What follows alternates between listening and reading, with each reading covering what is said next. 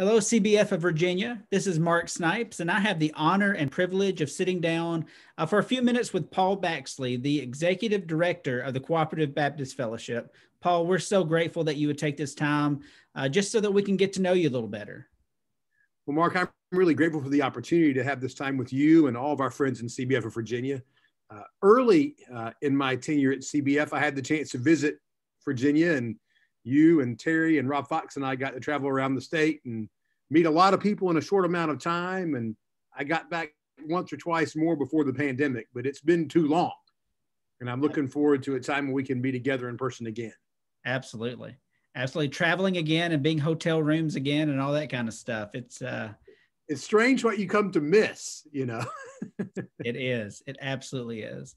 Well, just as we get to know you a little better, just tell us a little bit about yourself. Well, thanks, Mark. I was born and raised in Winston-Salem, North Carolina. My parents are both teachers. So my dad is a retired mathematics professor at Wake Forest. I definitely did not get the math gene, just in case anybody wants to know. And my mother was an elementary school teacher.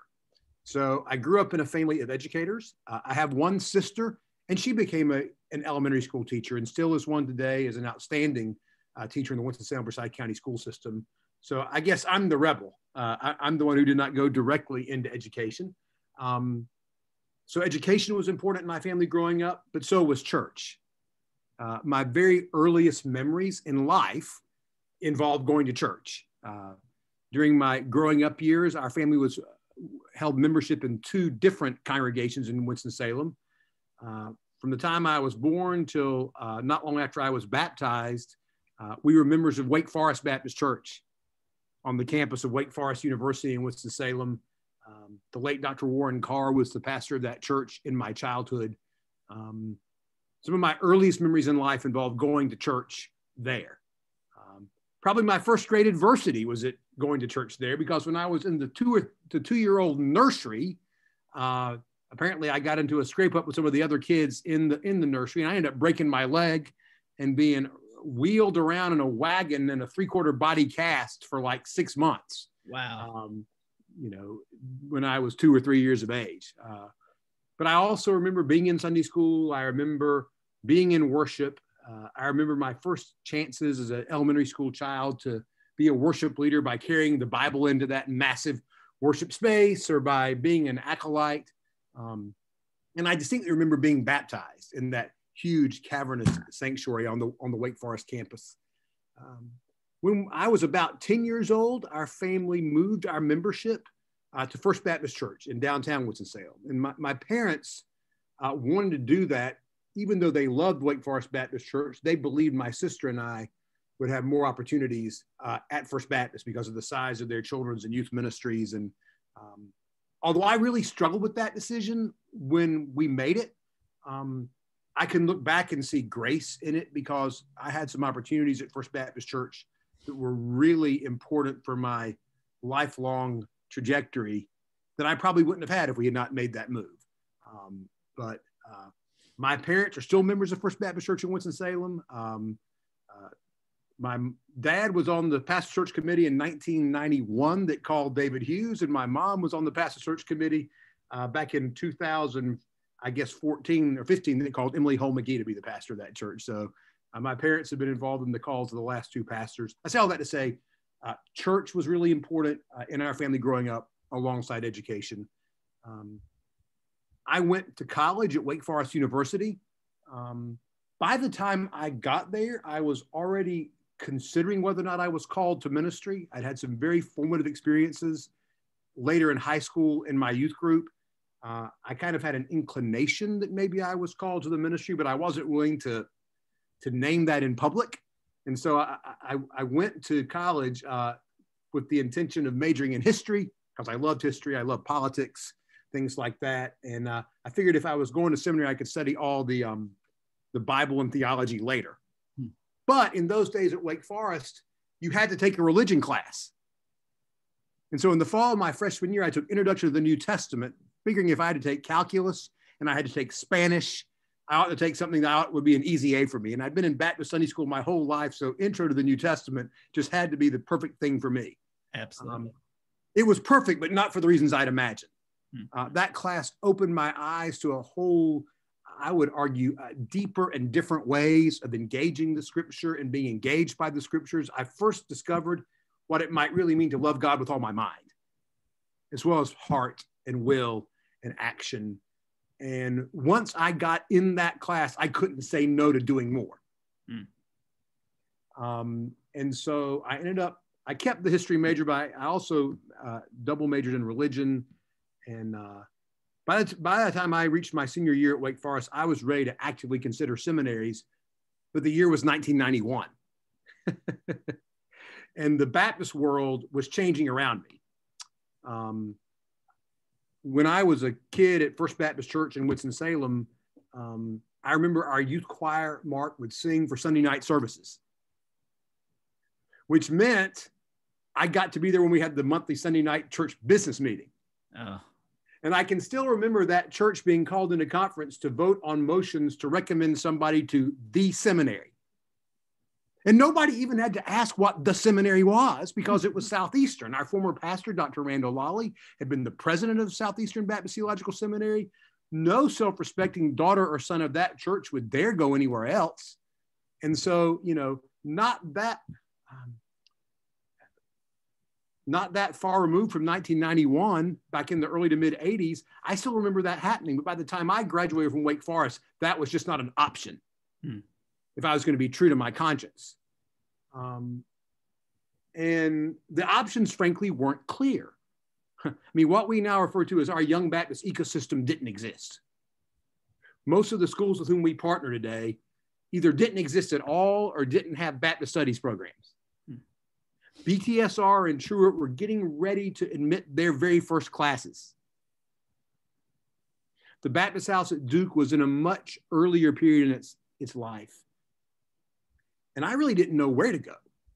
And so I visited some schools, had some opportunities kind of outside Baptist life, didn't have final clarity about any of them. So I did nothing for a year. I didn't do nothing. I was the interim youth minister for my home church while I waited for some clarity about what I should do. And after doing that for almost a year, I had the opportunity to go to Duke Divinity School with the understanding that at the same time, I would serve a congregation about an hour away from Duke, the First Baptist Church of Henderson, North Carolina. In fact, I served them as their associate minister, and I started there before I started at Duke. I kind of got established there for a year. And then I started going to school part-time while doing ministry full-time because that was the only way I could see to make sense of the rapidly changing denominational context that was around me and the conflict that was still just overwhelming a lot of Baptist congregations I knew. Going to Duke was a tremendous gift because it opened me to the truth that there were Baptists who did not come from the South. And there were Baptists who were not white. And there was a bigger Christian world out there, Methodists, Presbyterians, Catholics, Episcopalians, Lutherans. And I had a chance to be in classes with people from all of those parts of the Christian tradition, to fall in love with the beauty of all those traditions, but also to come to terms with why I, at my core, am a Baptist Christian. So I came out of Duke simultaneously more ecumenically minded and more Baptist than I was when I went in. Served that church in Henderson, North Carolina for 7 years. So I finished the degree at Duke, served there several more years, left Henderson in 1999 to be the campus minister at Wingate University for a couple of years. While I was the campus minister there, I was also the interim preacher at Wingate Baptist Church. So that congregation was the first congregation that had the, how shall I put this, opportunity, burden, whatever, of hearing me preach on an almost weekly basis. And I thank God for them every day because preaching is a practice, and without any practice, you don't have any chance to grow. And they gave me a chance to really practice. Left Wingate, served at Baptist Seminary at Richmond for a couple of years during and after my doctorate of ministry work there. Was called back to Henderson in 2004 to be the church's pastor. And then 11 years ago, about now, we were discerning a call to Georgia, where I was being called to be the pastor at First Baptist Athens. And just over 2 years ago, this crazy thing happened. And I was called to be executive coordinator of Cooperative Baptist Fellowship. While in Wingate, I met Jennifer, to whom I was married a couple of years later. She's a physical therapist. She's also a lifelong Baptist who grew up in CBF. And we have 4 children. The oldest is a first year college student at the University of Georgia. Then we have a 7th grade daughter and boy-girl 4th grade twins. Wow. So that may be more than you wanted. That may be less than you wanted, but I'm going to stop and breathe now and see what you'd like to ask more about, or where you'd like to take this next. I've learned some things through that. So thanks for sharing that. That was great. So a lot of people don't know that you lived in Virginia. Tell us more about your connections here. So in 1999, toward the end of my first season at First Baptist Henderson, I was feeling the need for more education. And I chose to apply for the Doctor of Ministry program at Baptist Seminary at Richmond. And was fortunate enough to be admitted to that program. That program was life-changing, grace-filled, challenging, and transformative for me. It gave me the kinds of formational experiences that, as someone of almost 30 years of age, I was ready for, that I wouldn't have been ready for when I was a 24, 25-year-old MDiv student. There were incredible faculty.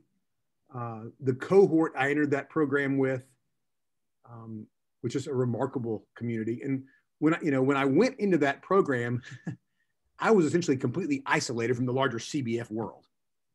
I hadn't been able to go to General Assembly, Mark, because I was a youth minister. And so when they were having General Assembly every year, I was on a mission trip. Right. You can't go to General Assembly if you're taking 60 kids to Oklahoma on a mission trip. They just don't, those things don't stack up real well. And I hadn't had a chance to really even get involved too much in state CBF life in North Carolina in its first several years because of school and work and other things. And so I came to my late 20s really in need not only of more education and more spiritual formation, but means of connection. And the Doctor of Ministry program at Baptist Seminary at Richmond was all those things, and then some. So my first connections with Virginia was a BTSR student who had come to Richmond twice a year for the then 3-week in-person cohort experiences. In the midst of that journey, Dr. Graves, who was then the president and became the primary advisor for my DMin project, and Bob Spinks, who was then the development director, asked me to work with them in imagining a grant proposal to Lilly. Lilly had put out another round of grant proposals or grant invitations around helping high school students to explore their vocation.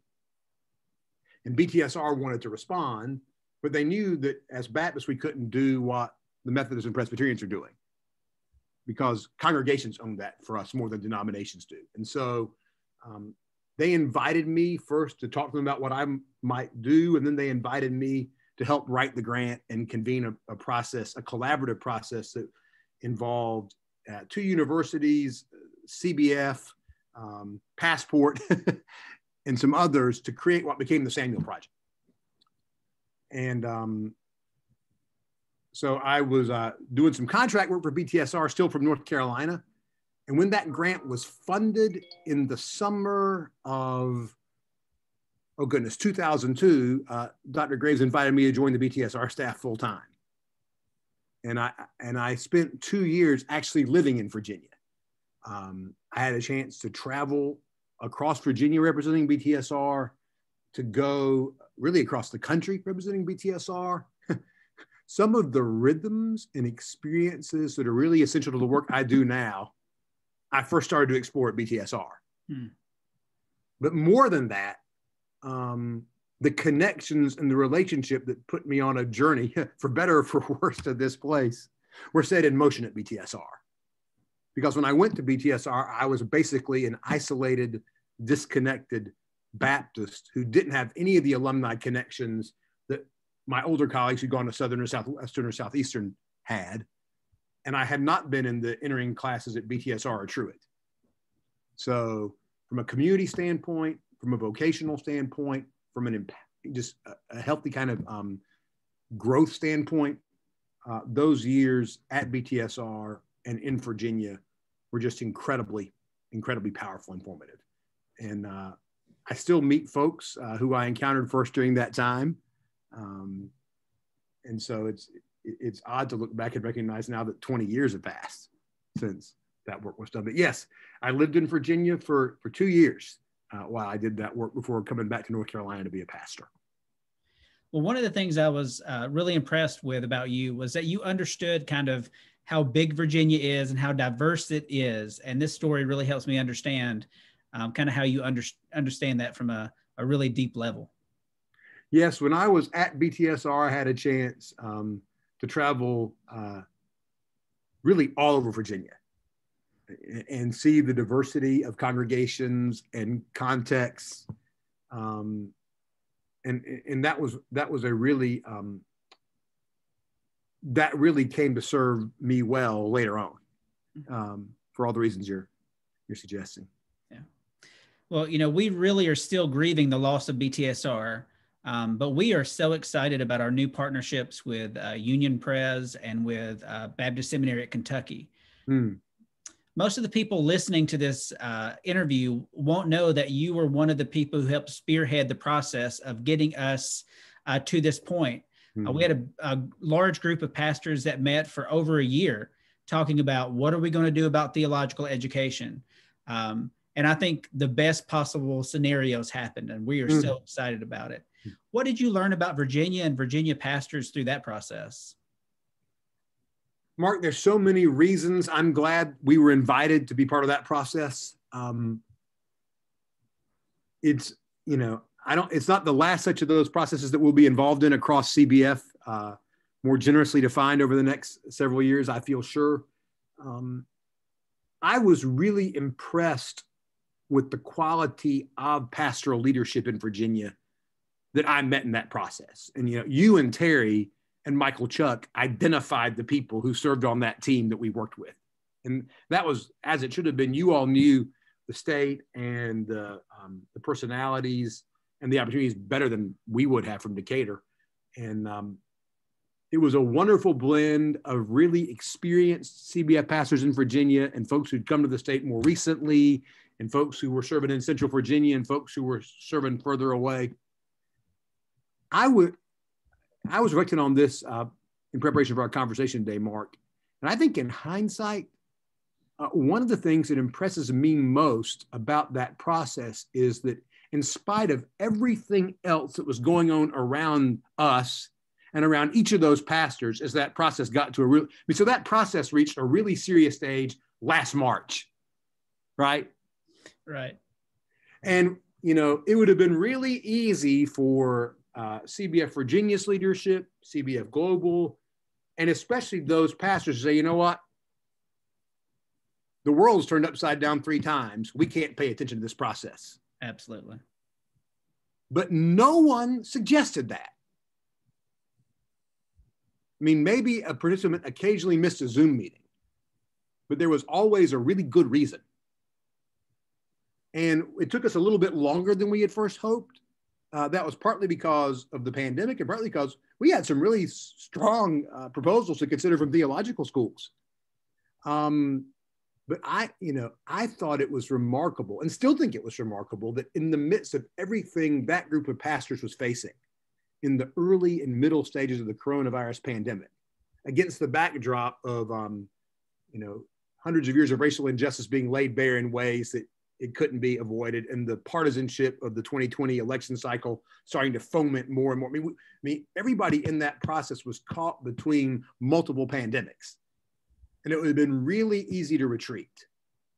But everyone stayed engaged, and I think it's because they recognized that what we were living through was even more evidence of the urgency of the conversation we were trying to have.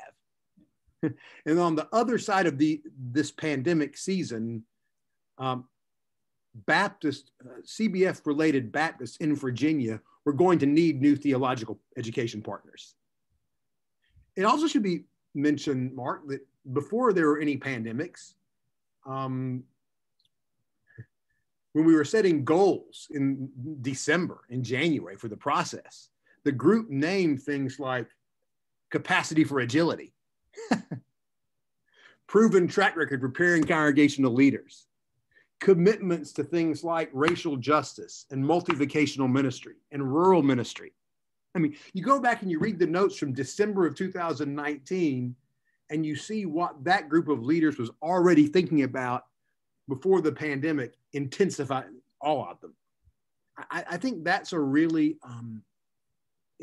impressive sign of the discerning capabilities of that group of pastors. In other words, they were already seeking something innovative and faithful and agile even before that was everybody's language in the air. The last thing I'll say about this is the quality of pastoral leadership we engaged in that process should give us all a reason to be hopeful and faithfully confident about where CBF is in Virginia now and in the future. You know, I'd be glad to call any of those people my pastor. Absolutely, yeah. And my respect for and admiration for them only increased. So yes, it was encouraging, challenging in good ways, inspiring to be part of that effort. And I'm grateful we had the chance. Yeah, so this process started pretty early on in your tenure, in your current position. So Yes. how will what happened in Virginia help shape and model future conversations about theological education for CBF? So I think it's one of the reasons that I was open to getting involved in this process in Virginia is because I thought that it would not be a one and done standalone experience. That as the world of theological education continued to change, as congregational life continued to change, that there would be more and more need for us to be both conveners of new approaches to preparing ministers and also advocates for that. And even before we started this process, thanks to a generous grant from the Ball Foundation, we had already been convening conversations with leaders of theological schools and leaders of congregations about the shape of what kind of shape the relationship between congregations and theological schools should take going forward.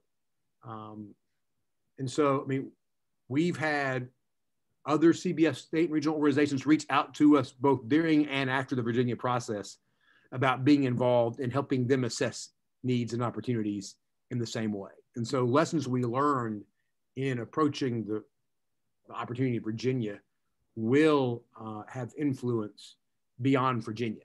And I fully expect that there'll be interest in the Baptist House of Studies at Union Presbyterian, both within and beyond Virginia.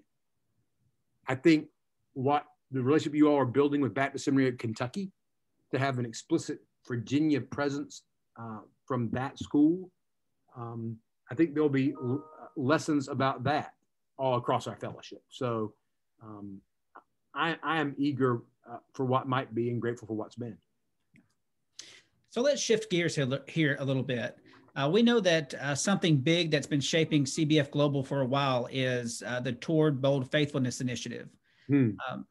I think that people here know those words, but can you just tell us kind of the major components to Toward Bold Faithfulness? Sure. So Toward Bold Faithfulness began as in September of 2019, publicly. Our governing board and our leadership were laying groundwork for it really following the Birmingham General Assembly in June of 2019. So you're talking about something that's been going on my entire time in this job is pretty much this. And it started out as a desire. So CBF this summer celebrates our 30th birthday. And we felt like as we prepared for the beginning of our 4th decade of ministry and mission, we needed to deeply and substantially engage our congregations and our leaders in listening for God's call for the next stage of our life together. And so we recognized that discovering and responding to that call was going to really involve at least 2 distinct kinds of work. First of all, we were going to be trying to discover what our focus in ministry and mission should be going forward. And then we got to figure out how to organize ourselves to respond to that calling, whatever it was. And we were very intentional from the beginning in separating those things, because the gifts required for spiritual discovery or vocational discovery are not always the same as the gifts required to organize a response. And so we committed in the fall of 2019 to deep engagement and listening across our fellowship. And we committed to doing several different kinds of listening to try to discover where our focus should be in this next season of our mission and ministry. And the most widely obvious kind of listening was the Toward Bold Faithfulness survey, which was completed by congregations in January and February of 2020. And, you know, we had 4,900 and some Baptists from 762 congregations. 80% who were the respondents were lay people in their congregations respond to that survey. Wow. And as far as I know, that is the most engagement we've had in any such process in CBF's history. The fact that in 2020, almost 5,000 people would take more than 20 minutes to respond to the survey about the future of a denominational organization is just remarkable. Yep. It's just remarkable. And the 760 congregations represented come from small towns and large cities. There's a wide range of like theological and mission and ministry diversity in those surveys. So we know we heard from a representative sample of our fellowship. But we also listened in other ways. That discovery process was led by a discovery team that our governing board and its officers appointed. And you know, they conducted individual interviews with some folks identified by the leaders of our ministry networks in CBF, who might bring a different kind of perspective than just the folks who completed the survey. And we also did really detailed listening sessions. I mean, you participated in some of them with leaders of our state regional organizations, our field personnel, our staff indicator, leaders of partner organizations, so that we were having really 3 different ways of listening. Believe it or not, Mark, the discovery process reached its most significant moment a year ago this week. Wow. The last meeting we hosted in person in Decatur across the street at First Baptist was the second retreat of the discovery team. And it was the retreat where the discovery was supposed to happen.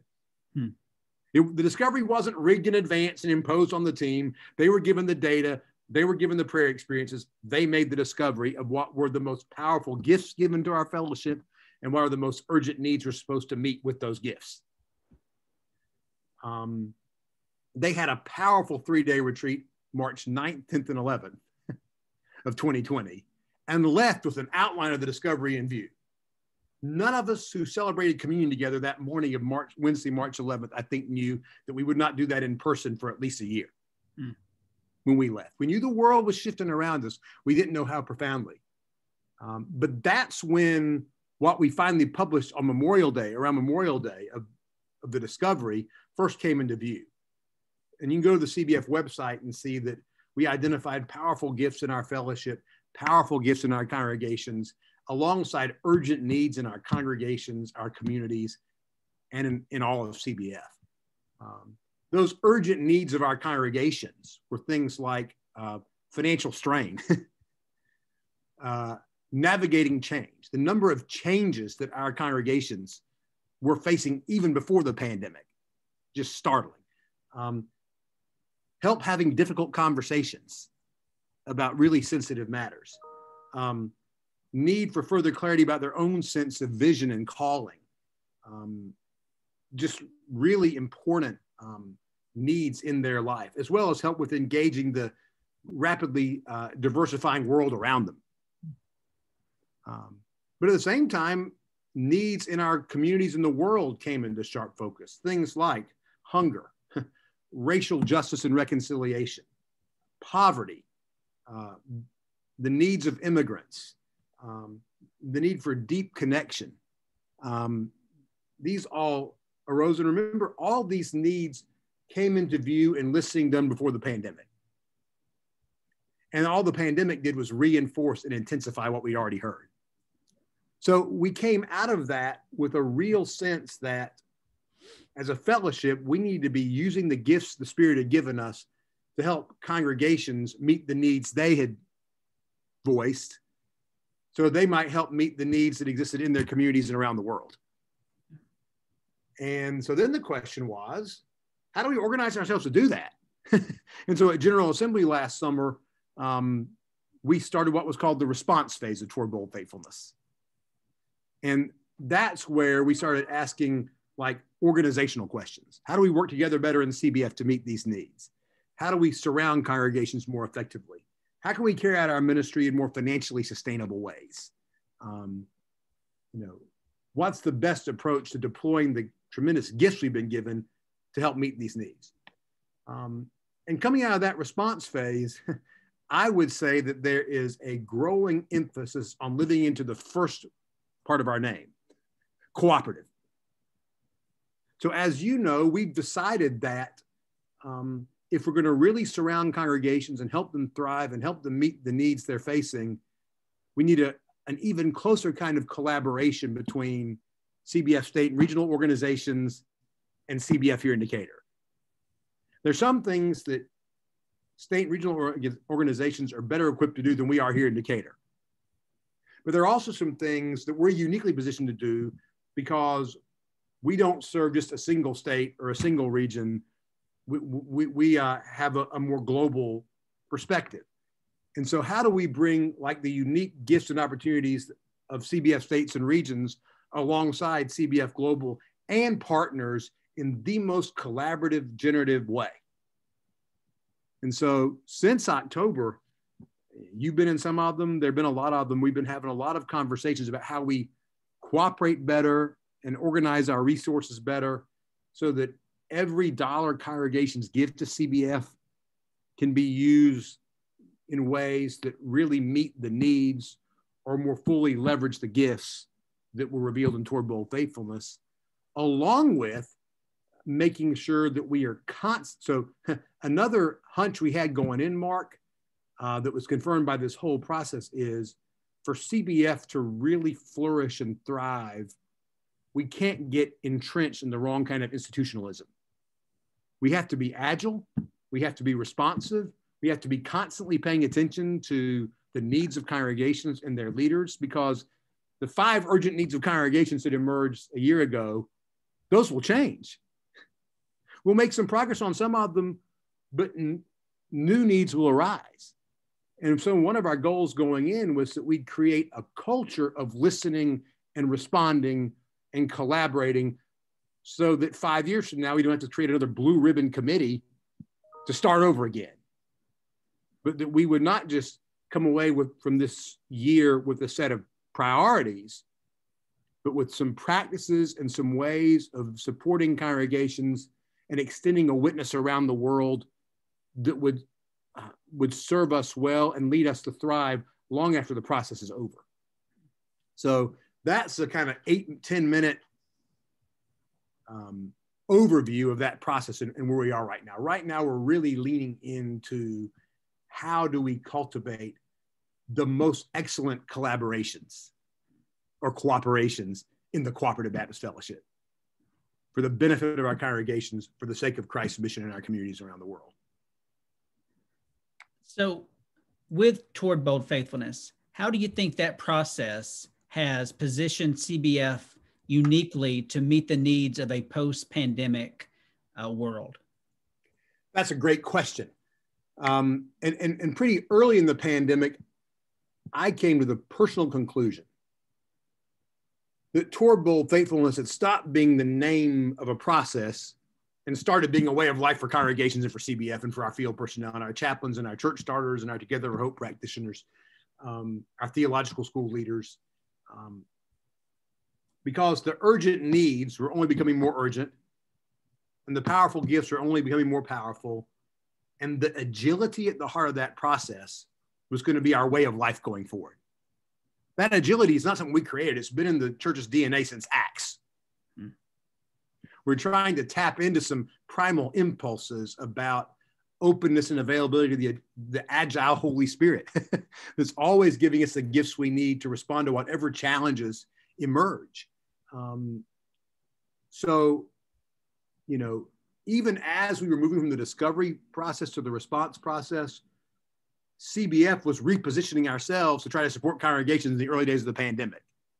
We essentially had to throw out all of our normal ways of operating so we come up with a new way for the pandemic moment. And you did the same thing in CBF Virginia, and every single one of our congregations did too. I think as congregations and their leaders prepared to move out of the coronavirus pandemic into whatever comes next, the need for something like Cooperative Baptist Fellowship will be more powerful than it's ever been. Mm. Because while we can absolutely be autonomous local congregations, true to our own consciences, we're going to have to walk with one another and help one another navigate this new world under the leadership of the Spirit. We're going to, we need to be in a situation where pastors and congregational leaders can learn from one another and help one another cultivate agility and tenacity and faithfulness, so that as we step into this new world that's opening, we can do so faithfully. This is not going to be an era of an old-fashioned denominational three-step program for emerging from the pandemic. It is going to be a season where we need each other desperately to help one another figure this out and find our way in faith, in courage, in boldness toward just reconciliation, resurrection joy, and a love that doesn't let go. And so, from the beginning of the Christian faith, it's never been an individual operation. People following Jesus have always been drawn into community by Jesus because Jesus knew we would need to walk alongside each other to get anywhere. But when you're navigating really unexplored spaces, being in community with others and with the global church, it's just incredibly important. So I think the listening, the agility, the relationships, the cooperation that have started to come into focus during that process really all uniquely position us to respond to this moment that none of us could have imagined when we first rolled out this process in September of 2019. And that may be its greatest gift. So I know our time is drawing short, but I do want to give you the space just to tell us about your hopes and dreams for CBF. So, my last response brought me into that neighborhood. But, so 2 years ago when I started this work, I did so in a conviction that our fellowship was called to a unique way of supporting congregations and their leaders and extending Christ's mission in our communities and around the world that was absolutely necessary and distinctly faithful, that we were uniquely positioned to live out. I don't think the world has any need right now in 2021 for denominations of the sort that came to flourish in the middle of the last century. I don't think 1960 is going to come and ask for its denomination back. But I do think there is a tremendous need for a community that helps connect congregations and their leaders with one another, to support one another, to learn from each other, to navigate change and challenge together, and come together to do work in our communities and in the world that none of us can do on our own. I think that kind of cooperation, that kind of life together is inspiring and is hopeful. And I think in this time especially, the need for truly genuine, collaboration and cooperation to strengthen congregations and extend Christ's mission, it's just an incredibly powerful opportunity for us. And so, because CBF is not encumbered by owning lots of property, because we don't have rigid structures that come from hundreds of years of existence, we are positioned for that kind of agility. And so we need to tap into it with all the faithfulness we can muster. I'm also really, really hopeful about our fellowship because I get the chance to see and know the incredible people who have responded to God's call to the unique ministry of CBF. Whether it's you and Terry in Virginia or any of our other state and regional leaders across our 19 states and regions, our amazing field personnel around the world who in some ways got to faithful innovation before any of the rest of us and are increasingly unique in the larger global mission world. Whether it's our unique commitments to Together for Hope, there are very few denominations, Jason Coker would say none, that have made the kind of commitment we have to doing ministry in context of rural poverty. There's a lot of fascination with urban poverty, but rural poverty, that's a really unique space that God has called us. More than 800 currently serving endorsed chaplains and pastoral counselors. Deans and faculty at the theological schools in relation with our fellowship. These are all individuals. And of course, our staff here in Decatur, who are gifted, who are committed, who share a desire to see congregations flourish and Christ's mission advance in unique ways. And when you know people, you have a chance to see the people who have responded to a call to do different parts of this work. It's hard not to be hopeful because just as your congregations in Virginia are blessed to have really strong pastoral leadership right now, there are really gifted people all around you and me, Mark, who are giving themselves oftentimes invisibly to the cultivating of this kind of remarkable community. And it's, that's a reason for hope. Paul, we're so grateful for your time and your just investment in CBF for Virginia. Any final words you want to leave us with? No, I'm just really grateful. I don't want to miss any chance to speak to any congregations or individuals who are Cooperative Baptists without saying thank you. Thank you for your support of CBF in Virginia. Thank you for your support of CBF. In our Baptist world, we live on the powerful but sometimes dangerous currency of voluntary cooperation. We don't assess apportionments at CBF Life. People give and participate as you feel led by the Spirit and as you desire in your hearts. And so we're grateful for your partnership. We're grateful for the opportunity to be a ministry partner for your congregation. And we just want you to know that that is a stewardship you place in us that we do not take for granted, for which we are grateful, and for which we are committed to finding more and more excellent ways of carrying out the ministry you've given us. So I think my best word and last word should be thank you. Well, Paul, it's been a pleasure, and thank you again for this time. Thank you, Mark. It's great to be with you.